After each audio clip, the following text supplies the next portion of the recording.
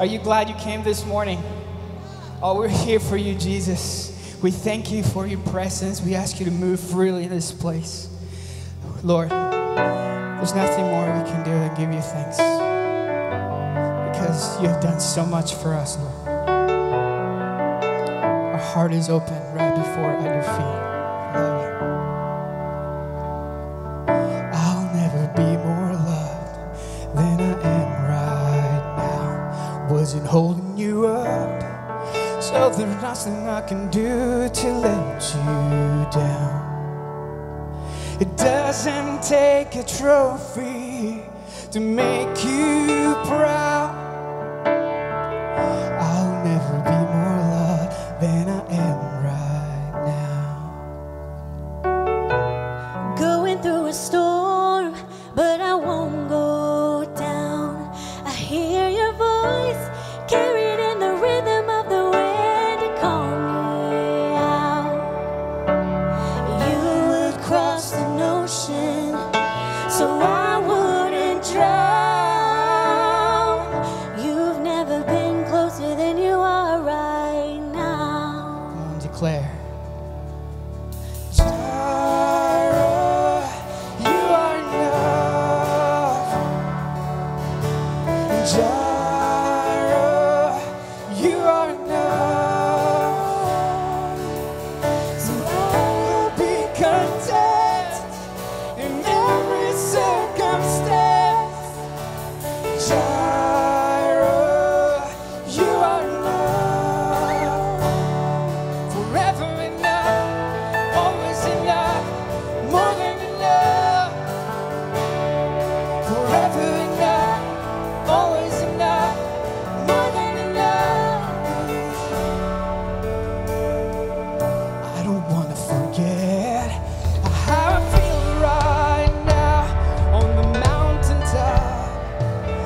See so clear what it's all about. Stay by my side when the sun goes down. Don't wanna forget how I feel right now. Sing Jireh, you are enough.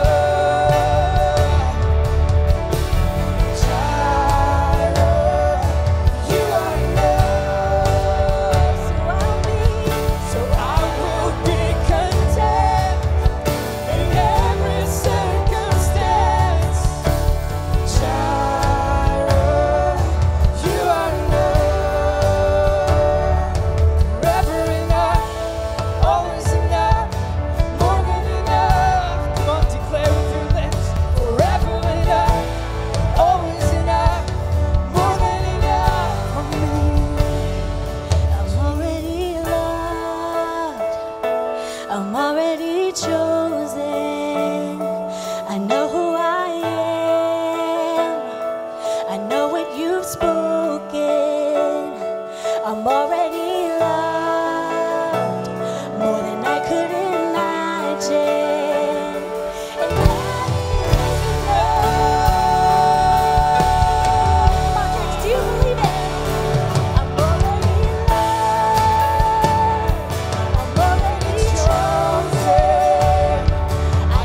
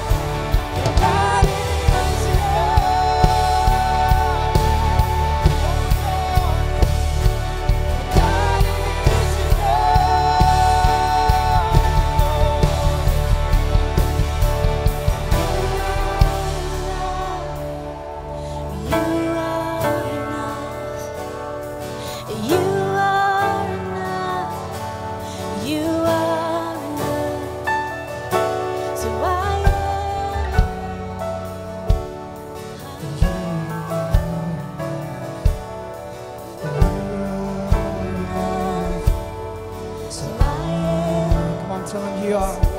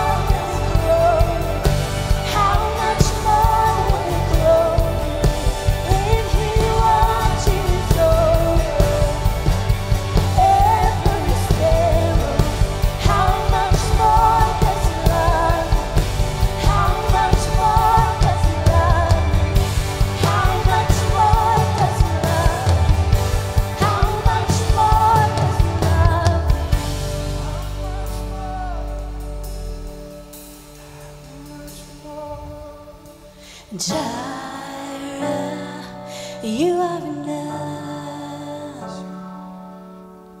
Jireh, you are enough. So I will be content in every circumstance. Jireh, you are enough. So I will be content in every circumstance. Jireh,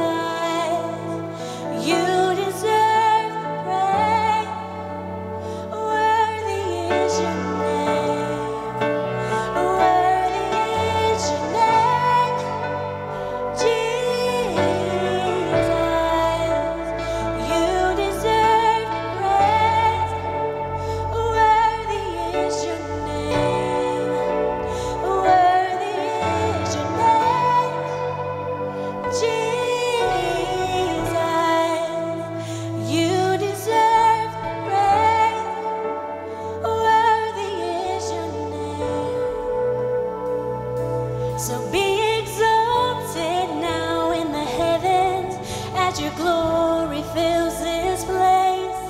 You alone deserve our praise. You're the name above all names. Be exalted now in the heavens as your glory fills this place. You alone deserve our praise. You're the name above all names. Be exalted now in the heavens as your glory fills this place. You alone deserve our praise. You're the name above all names. Be exalted now in the heavens as your glory fills this place. You alone deserve our praise. You're the name above all names. So be exalted now in the heavens as your glory fills this place. You alone deserve our praise. You're the name above all names. So be exalted now in the heavens as your glory fills this place. You alone deserve our praise. You're the name above. Worthy is your name, Jesus. You deserve the praise. Worthy is your name. Worthy is your name, Jesus. You deserve the praise. Worthy is your name. Worthy is your name, Jesus. You deserve the praise. Worthy is your name. Worthy is your name, Jesus. You deserve the praise. Worthy is your name.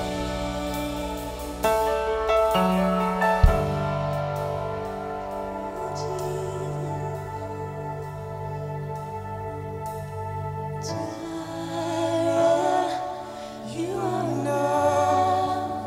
Come on, you with your hand, with your lips, just sing it. Jireh, you are enough. Hands lifted high. So I will be content in every circumstance. And Jireh, you are enough. You sing. Jireh, you are enough. And Jireh, you are enough, Jesus.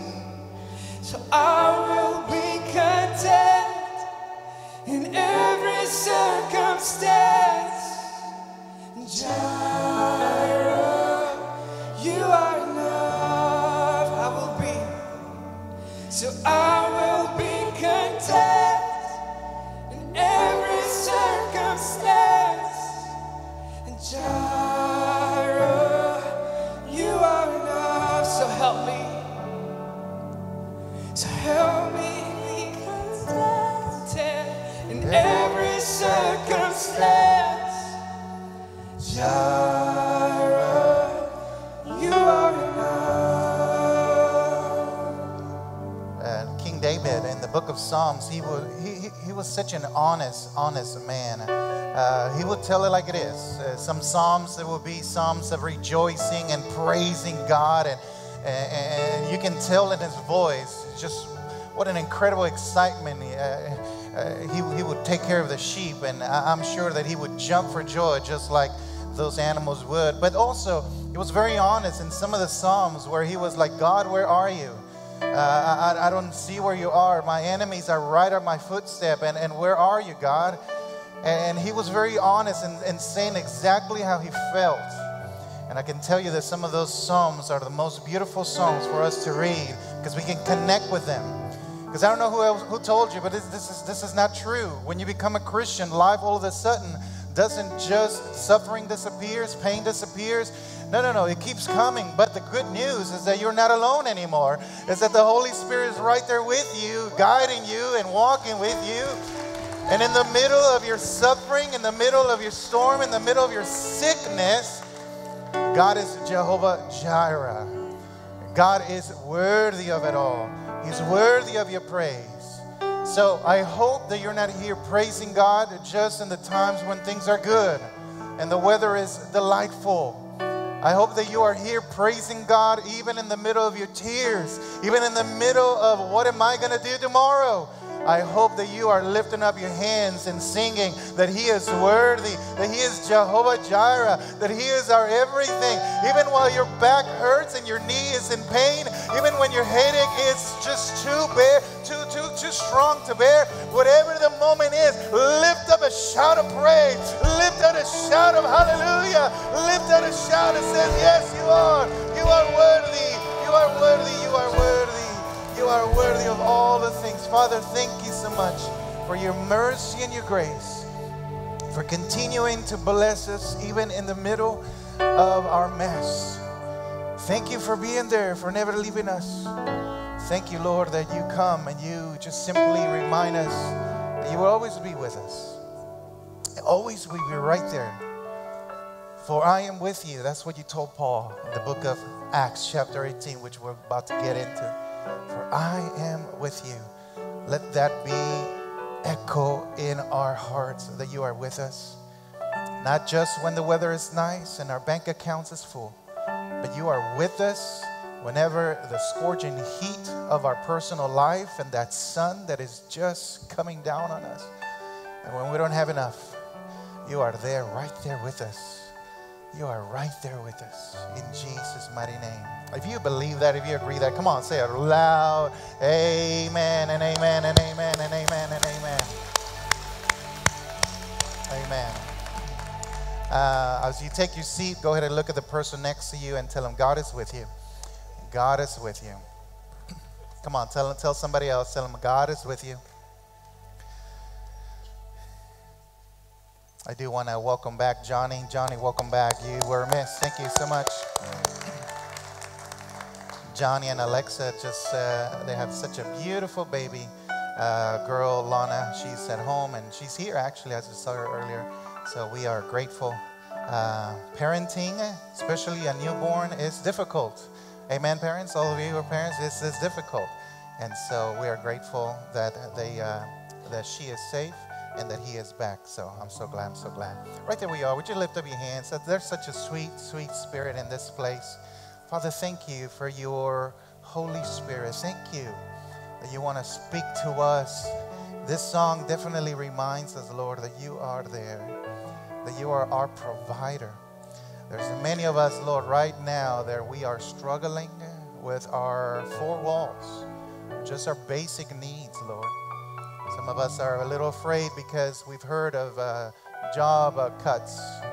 And we've heard, Father, of downsizing. And we're a little afraid, Father, of what's to come.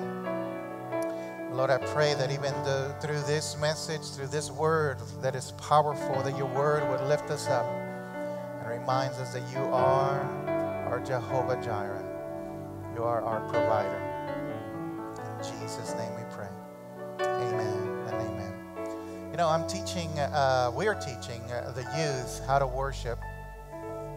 We're teaching them that when we sing songs, it's not a concert. It's not, you're not just a spectator. You just don't simply just stand and stare and watch. That's not what worship is. Worship is a corporate gathering of us singing phrases and words that are on the screen that you know or not, and then we include our hands as a sign of surrender or as a sign of I just need you, Jesus. And sometimes if you know the song, you close your eyes because all you want to do is just focus on the one who deserves all your worship and all your praise.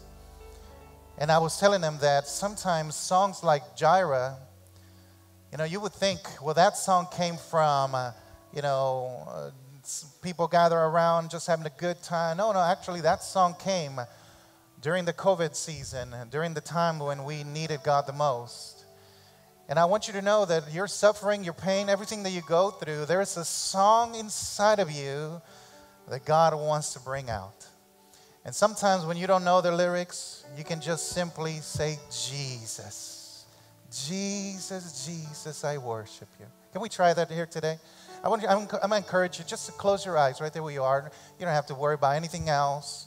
Your hair looks great, ladies. Don't worry about it. Guys, you're handsome already. You're good.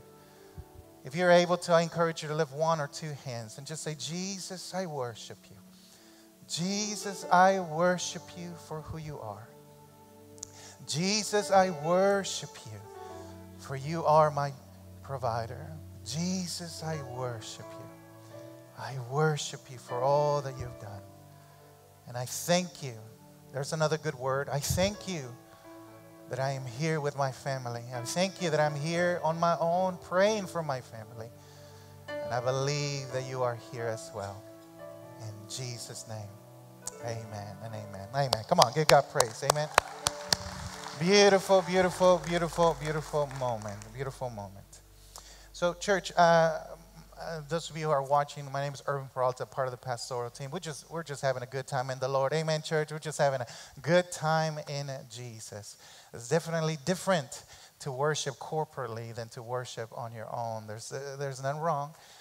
Sometimes, anybody here, you have your best worship moments in your car? Come on, somebody, right? You have your best worship moments in your car when that song hits and you're like, yeah, Jehovah Jireh. And no, you don't care what anybody else is saying or looking around. You know what you're going through, and then you need those kind of songs. So welcome, welcome. We're in chapter 18 of the book of Acts.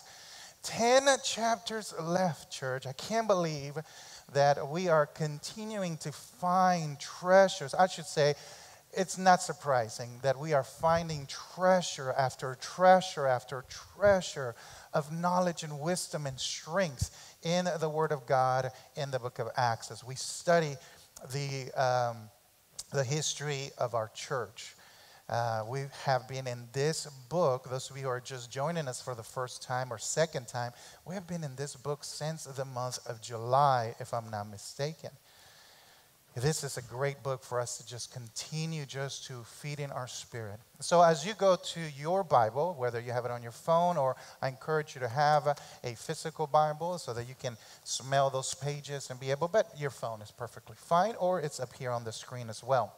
As you're going through looking for chapter 18, I want to remind you that Christmas is coming around town.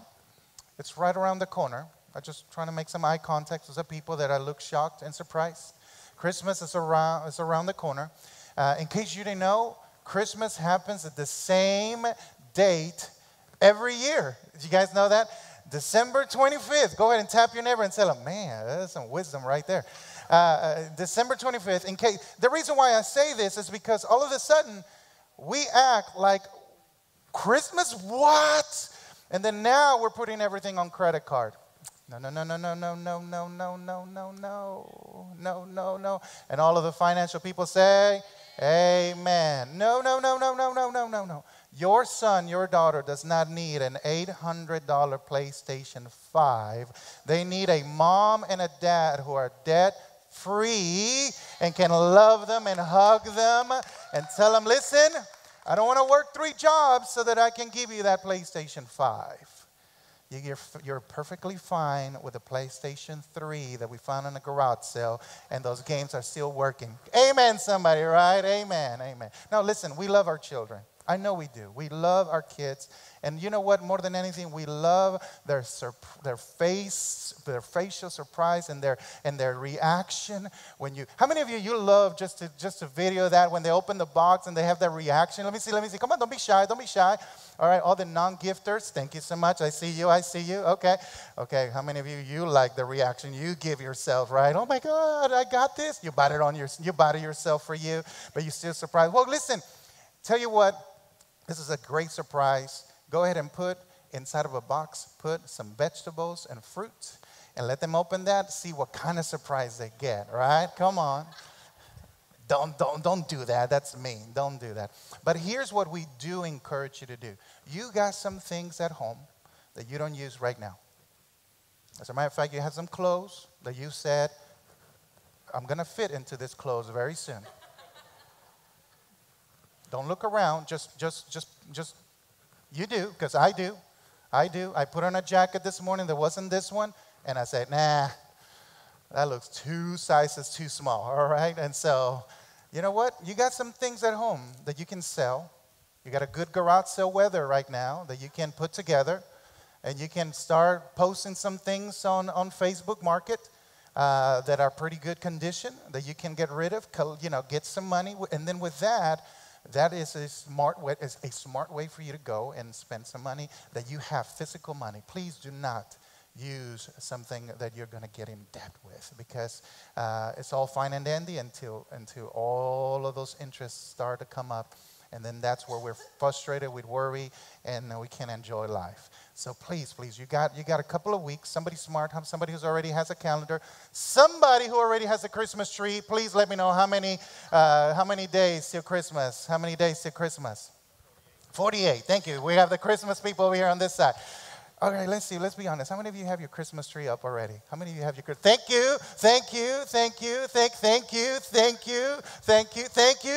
You guys already got your Christmas tree. Yes, we want to see some pictures. We want to see some pictures to all of these people over here who, including myself, who I don't have it up there yet, but we will.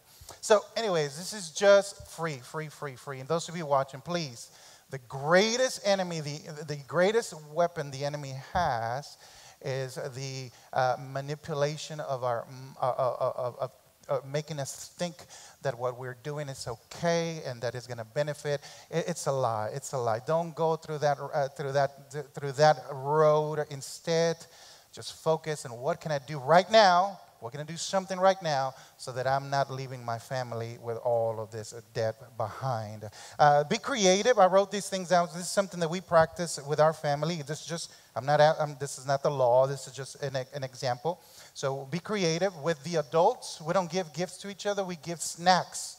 So this is our favorite snack. So we just do a list of snacks. And so, for example, we'll give Jonathan and Tabitha, Pastor Leon, my mom will give them a bag of snacks. And let me tell you, that is delicious because they last pretty long. So that's something creative to do within the adults. And then for the kids, we always get them 3 things: something they need, something they can wear, and something they can read. We also throw in something that they want. So something they want, something they need, something they can wear, something they can read. Please do not forget the power of literature, the power of reading. The power of reading. I've mentioned this many times, but studies can show how many prisons to build when 3rd graders fail the reading test on STAR. And so you got to understand that there's power in reading. There's power in reading. So anytime you can get kids a good book for them to read, it is amazing and powerful. All right, those were free things. All right, we're going to continue our journey through the book of Acts. Today, we're going to pick up where Pastor Jonathan left off last week in Acts chapter 18. And I'm going to start in verse 4. He kind of read through this, but I just want to remind us where we are in Acts chapter 18, verse 4. And this is what it says. If you follow along right with me, it says, each Sabbath found Paul at the synagogue. Say with me, the synagogue. Say it again, the synagogue, trying to convince the Jews and Greeks alike. Every single chapter that we read, he finds the synagogue at that new city that he goes and visits, and he begins this debate, he begins this teaching, he begins to convince the Jews and the Greeks. Remember, this is all for the plan that God has placed in his life to reach not just the Jewish community, but also the Greeks and the Gentiles alike. So verse 5, and after Silas and Timothy came down from Macedonia, remember that he had left them there, Paul spent all his time preaching the word. Somebody say, preaching the word.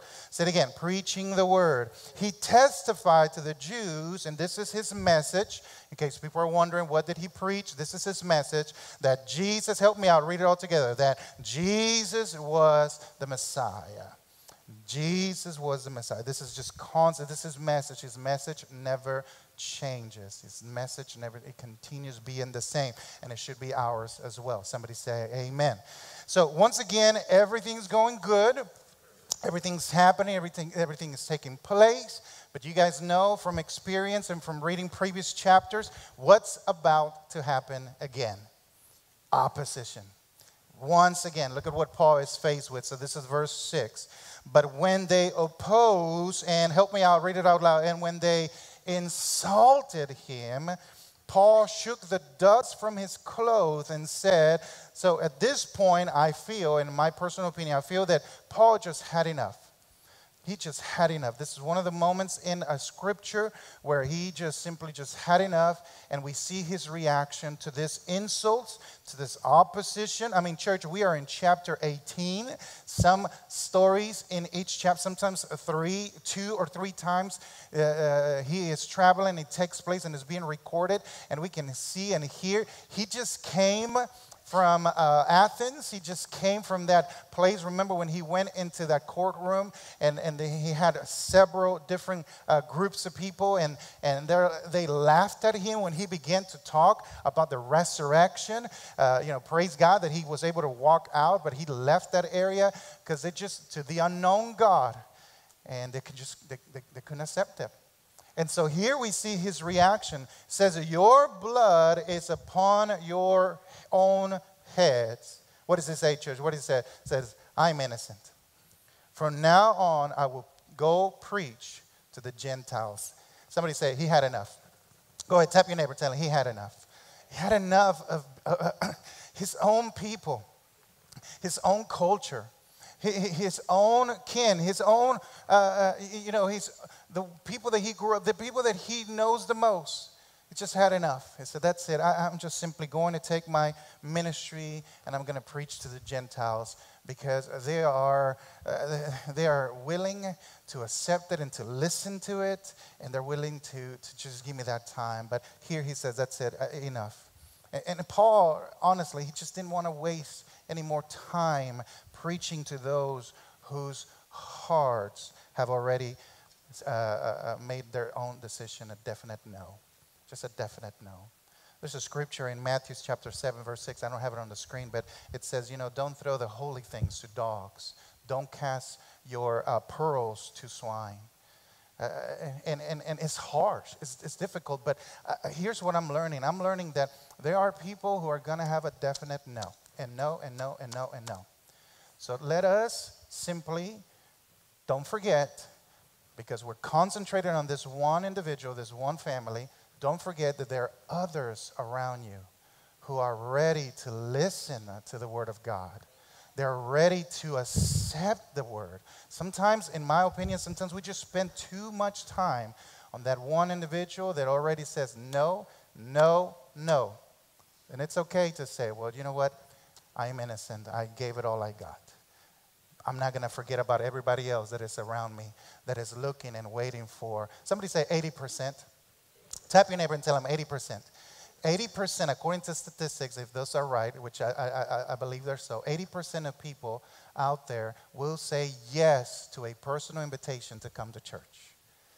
But how many times would you simply focus on that one,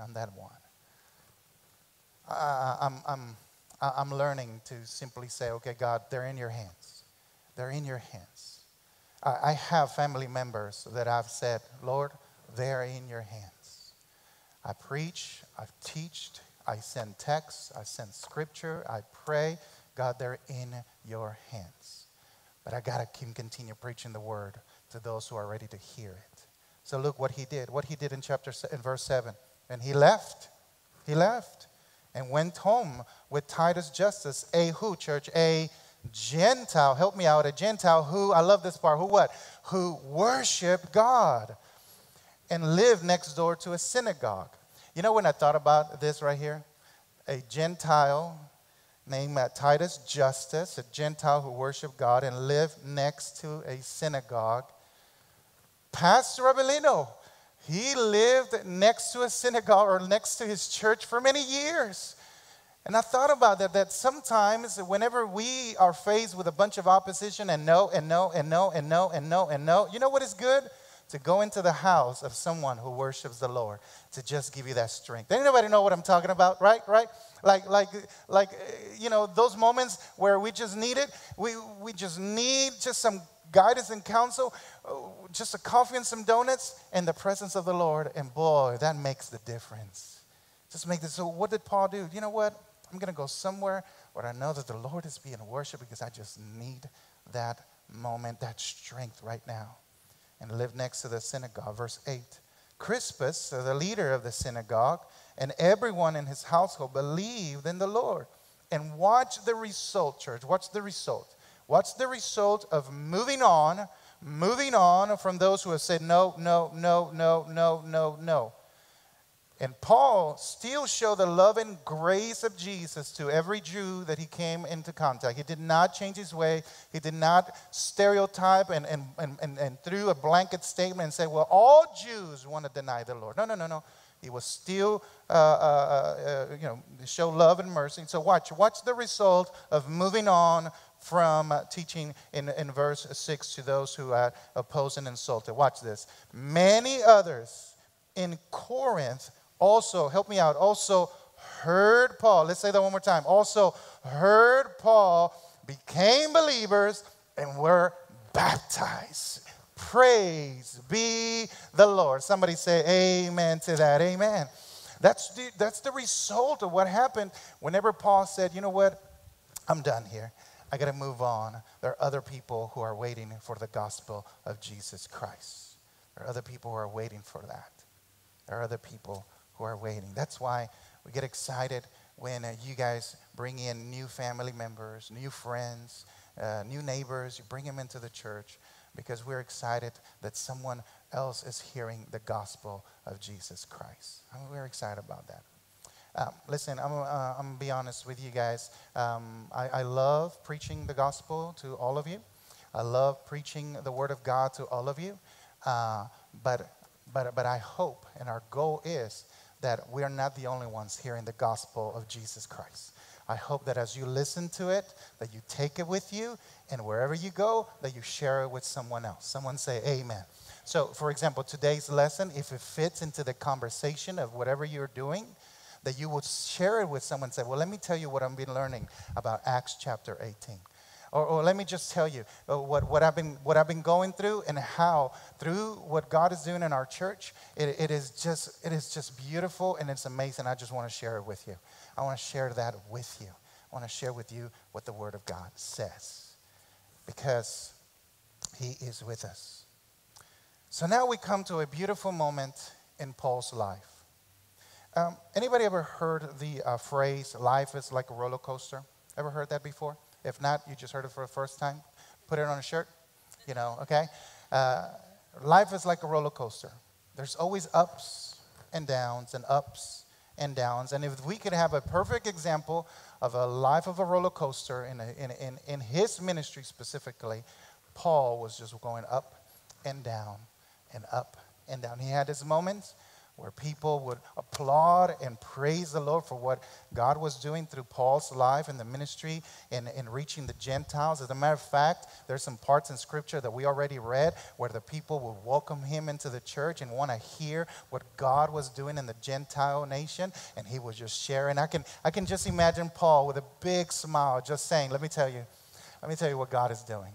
Let me tell you, God is reaching this Gentile nation. Man, we just simply go to the synagogue, we begin to have a dialogue, and people are listening, and people are receiving it. And as a matter of fact, we just came from Corinth, and they believed, and they received it, and they even got baptized right then and there. And you can tell his excitement as he talks about what God is doing through the ministry that he is walking around through all of the land.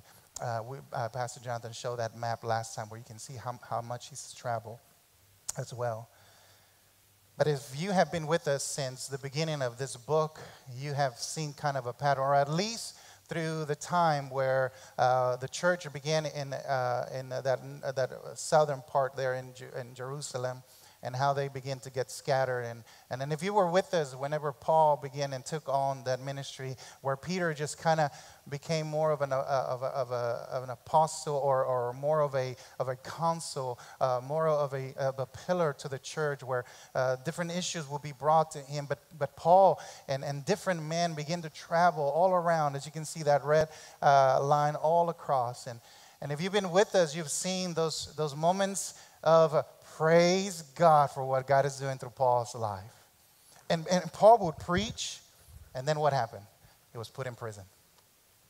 And then he would get out, and then he would preach again, and then he was beat to death. Almost, the Bible says that he looked like he was dead, just laying on the ground. And what the scripture said, he just dust off and went back into the city to preach again. And then he would preach again, and they would be rejected. And then he would preach again, and he was thrown out of the city.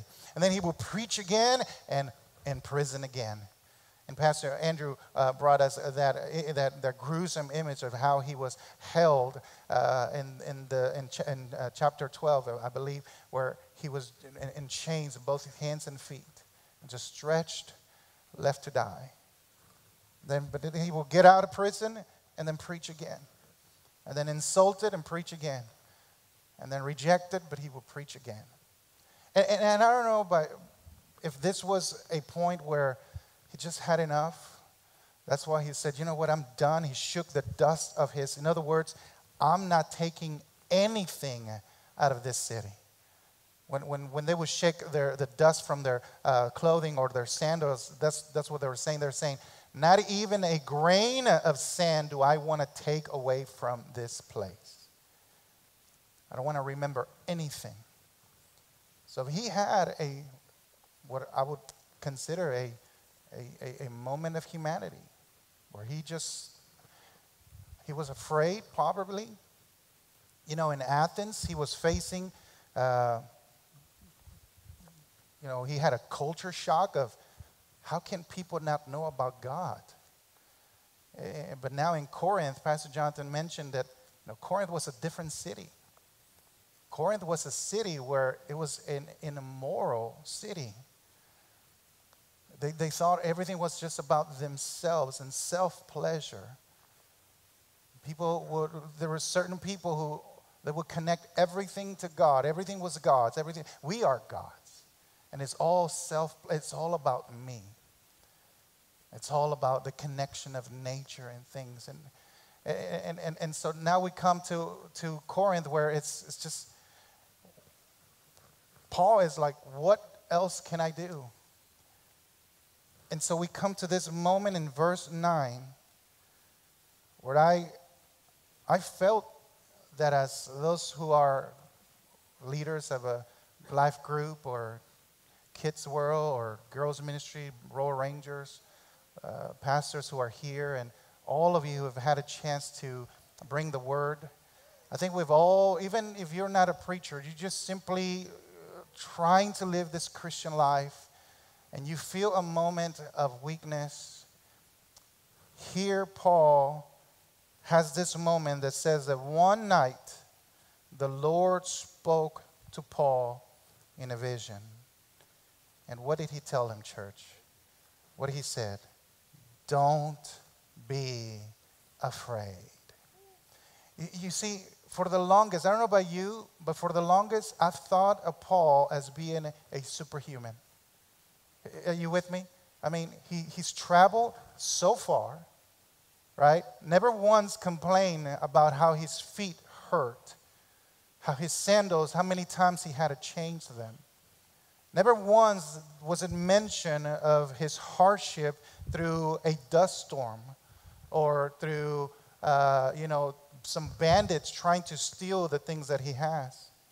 That wasn't important to him. What was most important is to tell you and for Luke to write about what God was doing through the life of Paul. Now, yes, he does mention the times that Paul was beaten and put in prison. Yes, it is in there. But he comes out every single time. That at the midnight hour, the angel shook that place and their chains fell. And then we read that he just simply tells the guard, hey, don't kill yourself. We're all here. And so we think about, man, he just spent hours being stretched to its limits. They were talking about how, with his legs being pulled, he was constantly just having like that Charlie horse feeling that, sometimes, I don't know about you, but sometimes you wake up there in the middle of the night and it's like, geez, trying to stretch that out. But then all of a sudden he just, he gets out of prison, and what does he do? He preaches the gospel to not only the jailer, but then they go to his house, and he preaches the gospel to his whole family there. And then you see him here, how he is being insulted. Now, I don't know about you, but I have not had a moment where someone got on my face and insulted me with language and words. Now, I've seen it. I've seen it done. I have not, but I can only imagine what Paul was going through for the cause of Jesus. And so I am glad that verse 9 takes place, just to let us know that Paul was someone like you and me, who also needed the strengthening of our Lord and Savior every single day. That you do not look at Paul and say, well, I'm not going to be like Paul, and that's superhuman power.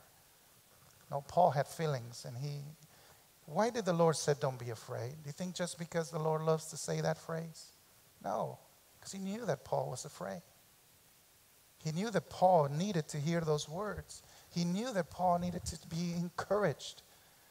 I don't know about you, but after this couple of years, I just need the Lord to continue encouraging me to keep going in the direction that he wants us to go.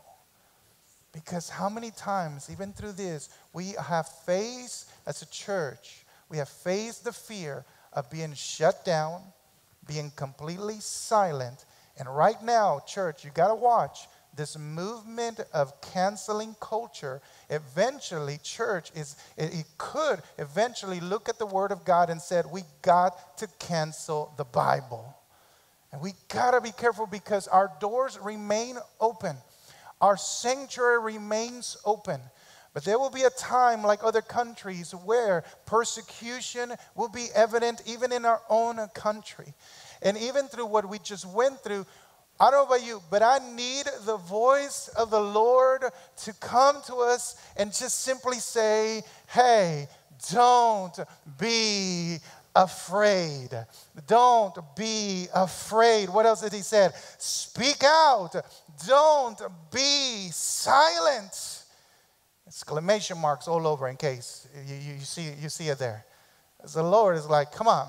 I know who you are, and I know who I created, and I know who I gave. Because let me tell you something, church. Sometimes we might be afraid of physical things. Sometimes we might be afraid of what we are seeing. But can I be honest? Sometimes we are afraid of the unknown. We're afraid because we don't know what's going to happen. We don't know if we're going to end up on the other side. We don't know if we're going to make it. We don't know if the healing is going to go. We don't know if we don't know. And sometimes that brings us even more fear. But God is here to tell you and remind you, don't be afraid. Come on, let your neighbor know. Tell them, don't be afraid. Speak out.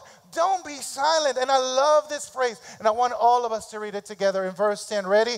For I am with you. Oh, we need to read it one more time, as loud as you can. For I am with you. It's my favorite phrase. I am with you. I am with you. Somebody needs to hear that today. That God is with you. He is. Let that sink in for a second. That the God who created the heavens and the earth, it's right there with you. He's right there. He says, don't be afraid, I'm with you. What does it say? He continues, and no one will attack you and harm you. And many people For many people in this city, oh, I love this. What does it say? Belong to me. You know, I keep telling the youth and I keep telling Sunday mornings when we get together, we are not the only believers here in this world. We are a group of millions of believers who are trusting in our Lord and Savior and Him coming soon. How many of you know that He is coming soon for His people? He is coming soon for His bride. He's coming soon. Are you ready to join those millions of people? Because many of us belong to Jesus. And whatever you're going through, you're not alone. Not because you have a physical church, but because God has promised that on His word. For I am with you. He is with you. He is with you. There are three things. If you can jot this down or just memorize these three things. These are three promises that He is with you. When He is with you, His presence is with you. Somebody say amen. When he is with you, His presence is with you. He is with you. And I don't know how many of you have ever felt that before, but you walk into a home of someone who just loves the Lord and you just feel this presence that is just a beautiful, beautiful. You just want to stay there. You just want to. There's this presence that walks with those that trust in the Lord. Number two, when God is with you, His love, His compassion is with you. You feel it. You look around and you feel this compassion towards others. You look around and you feel like, man, I want to do something to help out. His compassion, His love is with you. And number three, His peace is with you. His peace is with you. I don't know how many times I walked into a room where you can feel the tension. What is that phrase? You can cut it with a knife. You feel that tension. But you walk into a room, not sarcastically, but you walk into the room with just peace, knowing that God is on my side, that God is with me, that God is with me. How many texts did we receive? How many phone calls did we get? How many hospital visitations could we done? And how many events have we done? But in that middle of all of them, our faith gets tested. Our emotions get, they react real quick. As a matter of fact, if I'm correct, your emotions react faster. I believe it's 3 times faster. You will react in your emotions 3 times faster than you just processing what you're about to do. Ever asked a kid after he did something, why did you do it? And they're like, well, I don't know. I don't know what I did it. Anybody has done that before? Well, it's because our emotions react faster than our thinking process does. So they really don't know why they did it. They really didn't, because their emotions just reacted. So they just, I don't know what I did. I just hit him and he began to cry. I don't know. I don't know why. And it's the same thing. But God's presence is with you. God's love is with you, and God's peace is with you. So look at what Paul did. That's verse 11. So after, I don't know, it doesn't give us all those details. I wish it did, but I wish there was a verse between 10 and 11, because in verse 11, after God just speaking to him in a vision, verse 11, so Paul stayed there. For the next year and a half, he stayed in Corinth, teaching the word of God. This is the longest time he stayed in any place before. Why? Because the Lord strengthened his spirit to not be afraid, to not stay silent, but to continue preaching the word of God. To continue preaching the word of God. So, for I am with you, he heard it. So God prepared for Paul for what was to come. Let's continue going on into verse 12, because you already know Paul just had a moment of weakness, in my opinion, of fear of what's going to happen in Corinth. He is facing a lot of opposition. He's facing a lot of different kinds of people there, people who are just insulting him. And then he has this moment of in a vision, hearing the word of the Lord, and just strengthening enough to where he decides to stay there and to continue preaching the word of God and saying, you know what, God is with me. And if he's with me, nothing is going to change the fact of what God has promised in my life. And so in verse 12, you already know what's going to happen. But when Gallio became governor of Achaia, some Jews, again his own people, rose up together against Paul, and they brought him before the governor for what, church? For judgment. So here we go again. You got to understand that God, in all his might and all his strength and all his knowledge, he is the one that in our lives things happen, and he just says, listen, this is happening because I want to teach you something new. This is taking place because I want to show you something. What the enemy has a plan and meant to do harm and to do evil, I'm going to turn it around and turn it into something good that is going to strengthen your faith. And in here, it says that he was brought before the government for judgment. Verse 13, they accused Paul of murder. No. They accused Paul of stealing. No. They accused Paul of vandalizing. No. They accused Paul of none of the things that you can imagine or think of. They accused Paul of persuading people to worship God in ways that were contrary to the law. They were accusing Paul. Remember what he was accused of back in the church in the city of Thessalonica? He was accused of causing trouble all over the world. Let me tell you something, church. If I want to be accused of anything, I want to be accused of preaching the gospel of Jesus Christ and lives being turned around completely. Anybody know what I'm talking about? Like mindsets turn around completely. Like lifestyles turn around completely because of the power of Jesus Christ and what he does in someone's life. Anyone's life has been turned completely around because of Jesus Christ here? Can you just make some noise and say, my life has been completely turned upside down because of the Lord? So I'm sure that as Paul stood there before judgment, that the words of the Lord kept being echoing in his heart and in his mind. For I am with you. So there's a difference to stand before your accusers in judgment when you don't have no one to back you up in your corner. But there's a difference to stand in front of your accusers in judgment when you know that the one on your corner has already paid it all and you are innocent of everything they're accusing you, and he is right there representing you. It's a big difference, because I'm sure that Paul just stood there with confidence in his heart, knowing, you guys, sure, you can accuse me, go ahead. But the Lord made me a promise that he is with me and that no harm is going to come to my heart. I just know it. He just promised me that, and I believe it. And I believe it. So as he's standing there, look at what happens in the next verse, in verse 14. So Paul was about to open his lips and start to make for his defense. So Paul, man, guys, I've been here before. I've done this many times. So here we go again.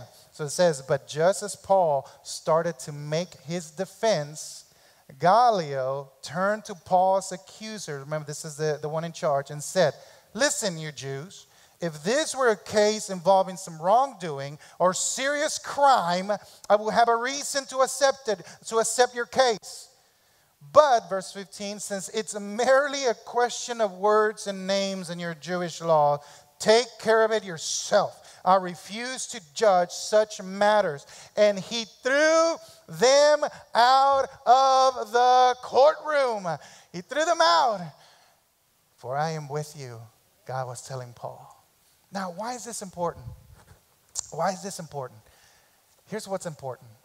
If Paul would have been found guilty, then guess what? He would not have been able to go to any other city and preach the gospel anymore.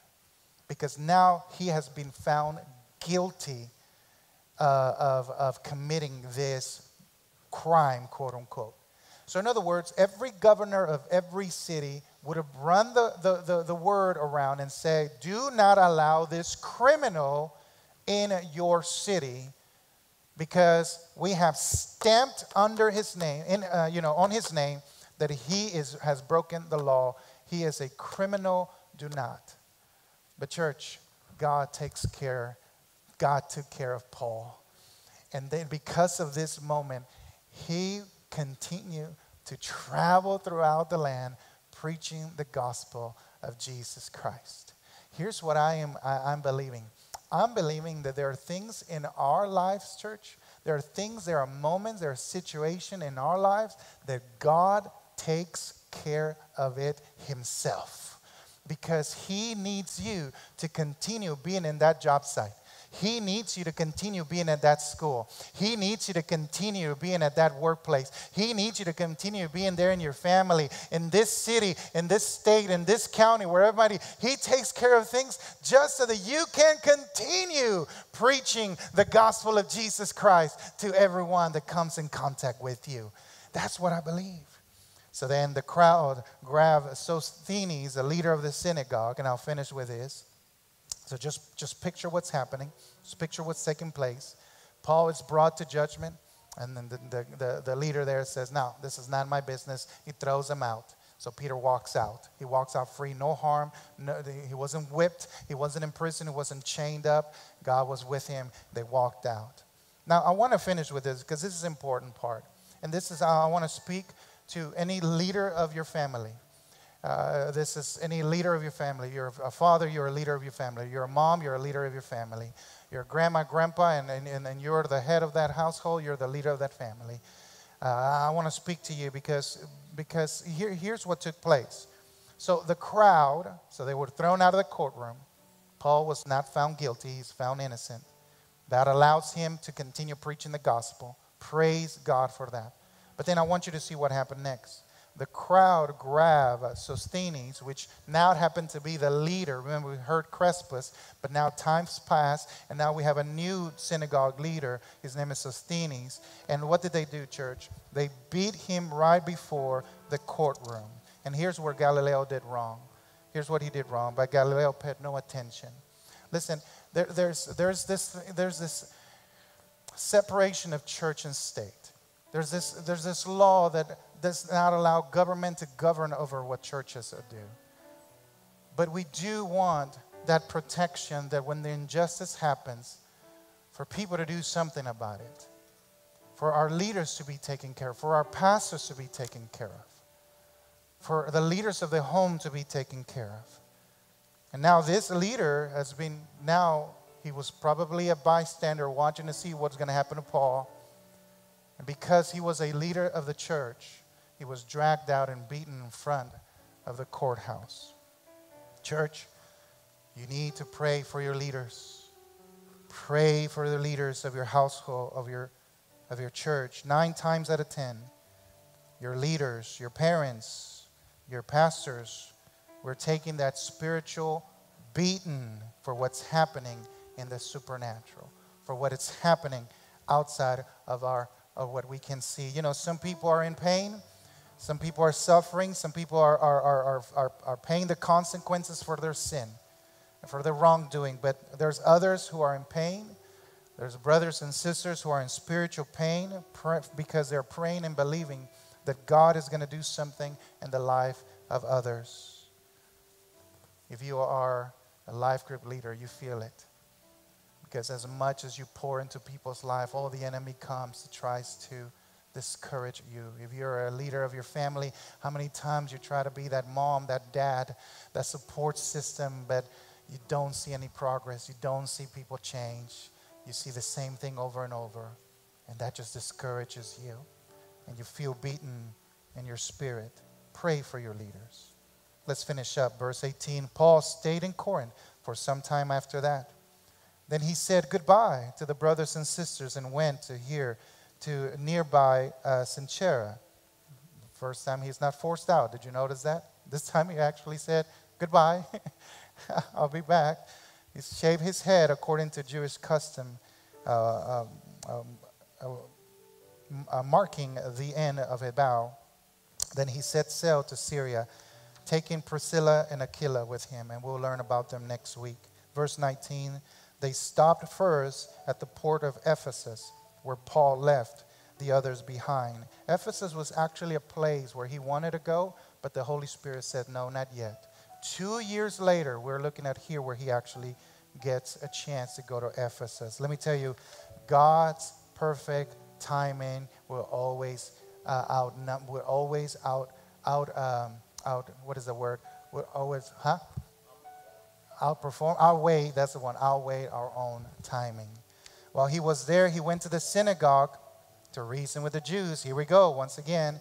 They asked him to stay a little longer, but he declined. As he left, however, he said, I will come back later. And I don't know, but maybe this is where we get our phrase, God willing. You ever heard that before? God willing. Then he set sail from Ephesus, verse 22. The next stop was at the port of Caesarea. From there he went up and visited the church at Jerusalem. So if you can put that map just to end here, he's actually gone full circle. He's actually gone full circle, church. Man, has the band to go ahead and come up. He's actually done a full circle. Now he's back to the church that sent him off, Jerusalem. He's done a full circle. 3 years later, done a full circle. And then where else did he go? He went to Antioch, the church where he stayed there for a year to listen and to hear. So what is he doing going around to now all of these churches? After spending some time at Antioch, Paul went back to Galatia and Phrygia, visiting and watch this, strengthening all the believers. This is in verse 23. Strengthening, visiting and strengthening all the believers. See, Paul's passion was to make disciples, not to just simply make converts. We should not be just strong whenever we accept Jesus Christ that first week and that first month. Our strength should continue to grow as we get to know Jesus more and more every single day. Our strength, you and I should be much stronger in our faith than we were a year ago. Amen. You and I should be stronger in our faith and confidence of who Jesus is today than we were a year ago. And guess what? A year from now, God willing, right? A year from now, our faith should be stronger than our faith is today in 2021. We are continuing to grow. We are continuing to grow. Go ahead and stand to your feet. We are continuing to grow and grow and grow and grow and grow and grow. We love when they're in a baby stage, right? Don't we love it? We just love when the baby is in a baby stage. My wife, with all these new babies coming around, she's like, oh my God, all giddy, oh my God, hugs, hugs, pictures, pictures. All of you are, right? Every single one. The freshness of newborn. I just want to smell their hair. Just receive all that youth, right? But then eventually we're like, okay, the crying face, the sleepless nights. Come on, somebody, right? Let's move on. And then they get to their 2s or 3s, known as the terrible 2s. And they're there learning how to walk. And then once they figure out how to walk, they figure out that if they push your buttons, all of a sudden you get their attention even more. So what do? They push your buttons and they drop things and they run and they push things and they connect things and they drop things. And you're like, oh my God, that's so cute. Video, picture. But after all your dishes are broken, then what happened? Okay, enough with this, right? Enough, let's move on. And then they have their age of 5, 6, 7. And then man, this is good. They're dependent. I don't have to tie their shoes every 5 minutes. I don't have to wake them up. They're on their own. I don't have to feed them. They feed themselves. What? You're like, oh my God. But then eventually you're like, okay, but let's I need you to, help me in the yard. So I need you to be a little, come on, let's go. Then they're teenagers. And you're like, yes, I got another helper in the house. But then they don't help. And you're like, okay, we got to get out for this stage. You know, we got to get out from this stage because I thought you were going to help me with dishes and wash the car, but all you do is play video games and things. We got to get out of the stage. We got to get out of this stage. And then they come to young adults, and the amount of maturity that happens is incredible. And parents, by the way, the brain of a female matures by the age of 23. The brain of a male doesn't mature until the age of 28. So have patience with us. A lot more patience. And so what happens? Then, okay, mijo, you've been here. Okay, sweetheart, you've been here. What's your career? And we move them on, right? And then yesterday we had the beautiful moment of marrying Raymond Jr. and Vanessa, and it was beautiful to see them. And they would cry. There were tears in their eyes, just non-stop tears, because it's beautiful. Marriage is beautiful when it's done the right way, and families are, both of them together, shouting yes, applauding for them, and coming to the altar and accepting one another and saying, till death do us apart. And it's just a beautiful moment. And that's, as parents, that's what we want. So we see that progression in natural sense. Well, guess what? There's also a growth that happens in our spiritual lives as well. Father, I pray, Lord, that in the moments that you are stretching us, in the moments that you are molding us and pulling this side here and this side there and breaking us and then starting all over again, I pray that your Spirit will be right there every single step of the way. Every single step of the way. Jesus, we don't want to be the same a year from now. We want to be stronger in our faith with you. We want to be stronger because we have a provider. Your name is Jireh, who provides the lesson and the strength, provides the solution to the answer to our questions. You provide what we need so that we can continue to grow, so that we can continue to mature in our walk with you, Jesus. So I pray for your church. I pray for all of us. We all need spiritual growth. In Jesus' name, amen. Come on, let's worship together here this morning. Sing, Jireh, you are enough. Jireh, you are enough. So I will be content in every circumstance. Jireh, you are enough. We'll sing.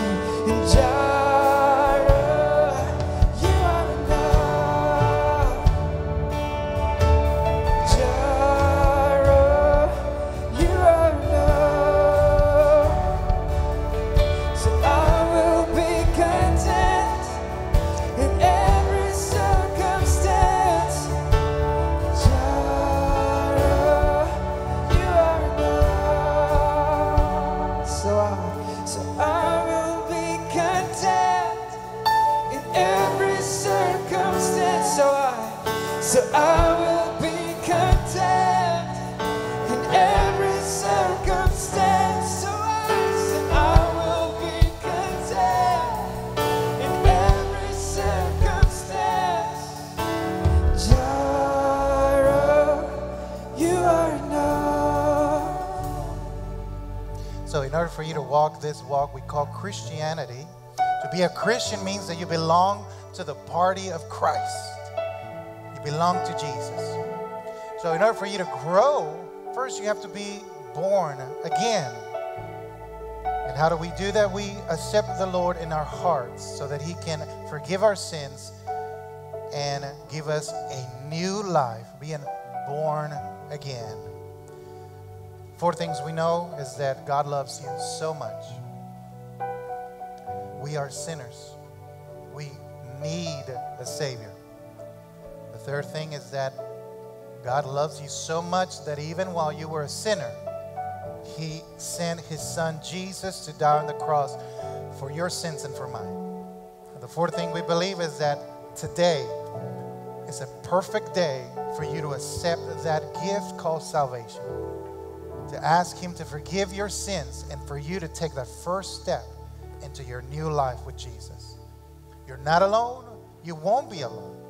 There are many others here who have made that decision and around the world as well. And besides all of that, the promise of God in Acts chapter 19, which I encourage you guys to print that out, put it somewhere where you can see it as a reminder to not be afraid, to not stay silent, speak out, for God is with you. He is with you. No harm will be done. So right there we are. If you close your eyes, bow your heads. If you have not made Jesus the Lord and Savior of your life, or if you made him before but you walked away, this is a perfect moment for you to accept him once again. Would you repeat, church? Would you repeat with us? Say, Jesus, we come before you as a sinner, and I ask you to save me. Come into my heart, be the Lord and Savior of my life. In Jesus' name, amen. Keep your eyes closed. Keep your head bowed. I have my eyes open. I have a couple of leaders that have their eyes open. If you made that prayer for the first time, or you dedicated your life to him again, would you lift your hand up high, as high as you can? I want to see your hand.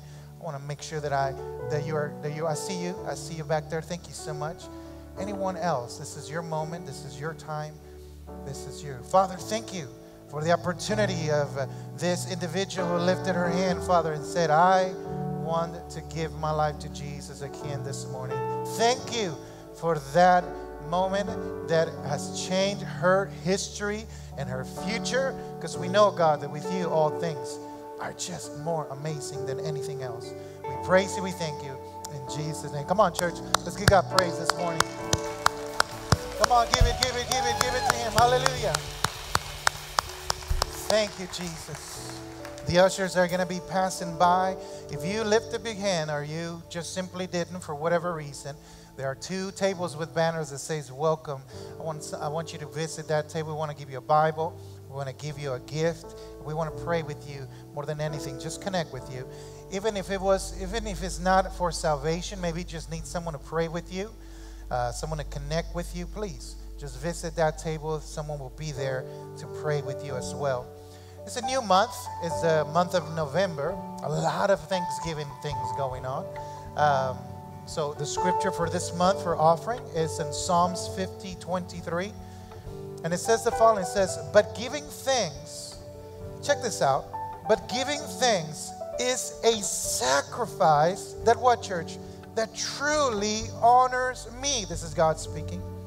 If you keep to my path, I will reveal to you the salvation of God. That's incredible. If we stay on this course, growing, we'll find salvation in God. Father, bless the cheerful giver. Bless our giving here this morning. Those who have given online, through their phone, internet, bless them as well. In Jesus' mighty name. Amen and amen. Come on, bring your offering and tithe this morning.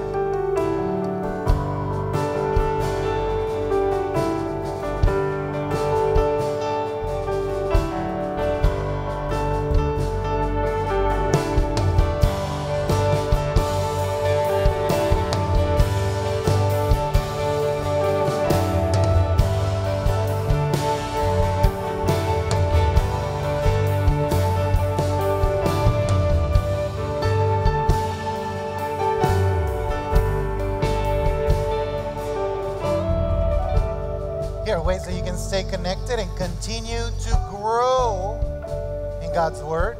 Here are some ways that you can continue to grow, to be stronger in our faith when things come our way. No. I've grown in my walk with the Lord. I've grown in my walk with the Lord. You know, one of the first things that my wife and I did when we were, very young and very not very wise, we went to one of those seminars where if you listen to them, they give you a free gift. but it's actually to persuade you to buy one of those timeshares things, right? And but this time it was going to be a trip. You can win a trip just by going and listening to their presentation and walking away with some china that cost us $2,000. Yeah, the china's still there. The $2,000 is not. Ask me how many times we use the china. Ask me. Go ahead. Ask me.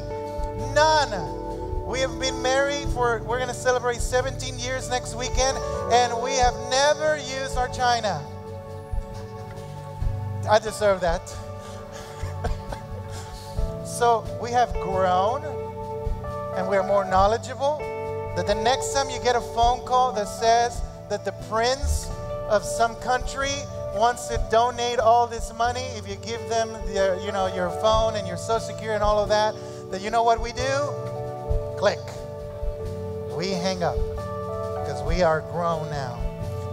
Monday night prayer, 7 o'clock, live groups on Wednesday. That's a great place to continue growing in God's Word. And ladies, this Saturday, remember this is your time, Saturday morning, breakfast, a free event for you, starts at 9:30. Breakfast will be in the fellowship hall, and then you will come in here for a beautiful morning with worship and a word. This is an event that is completely free, available for ladies, young ladies, and our youth, girls as well. So we encourage you to do so. And then finally, young people, get ready for our youth service coming up in a couple of weeks. More details to come. Father, thank you for your word. Thank you for what you're doing in our lives. We praise you. We exalt you. For you're the King of Kings and Lord of Lords. In Jesus' name, amen. Church, God bless you.